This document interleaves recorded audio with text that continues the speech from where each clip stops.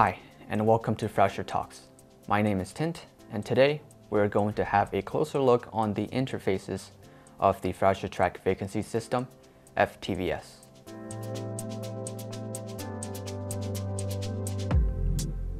In this episode, we will go into detail about the interfaces of the FTVS, which mainly will be the WCB interfaces.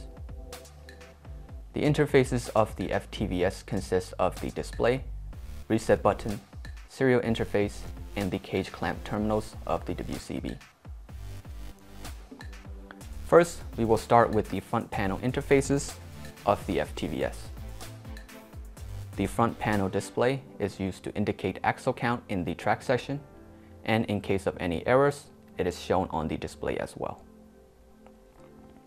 Located here also are the serial interface and the front panel reset button. The serial interface is an RJ45 socket, which can be used for local diagnostics via the ASD cable. The RJ45 socket can also be used to implement remote diagnostics if needed. The WCB supports TTL, which is used for the ASD as well as RS-232 signals. A reset is necessary after a power-up, which this button on the front panel can be used. Now, let's talk about the cage clamp terminals interfaces of the FTVS, which includes 6 connectors in total.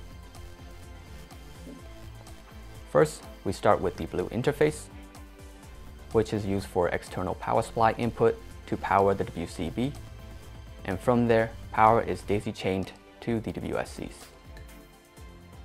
The next interface would be the green connectors, which are the discrete dry contact outputs of the WCB.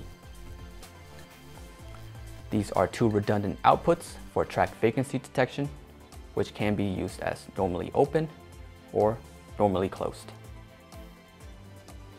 After that would be the 2 black interfaces, which are used for the wheel sensor signal input from the WSC.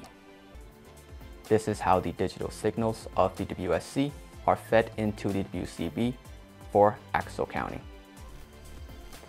2 pins each from the black connector is used for the sensor signals, which total of 4 sensors can be connected.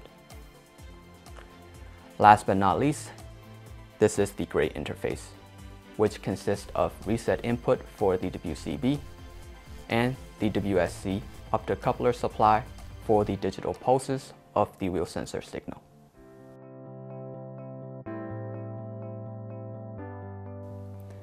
Thank you for watching this episode on FTVS interfaces. Stay tuned and see you again on Frauscher Talks.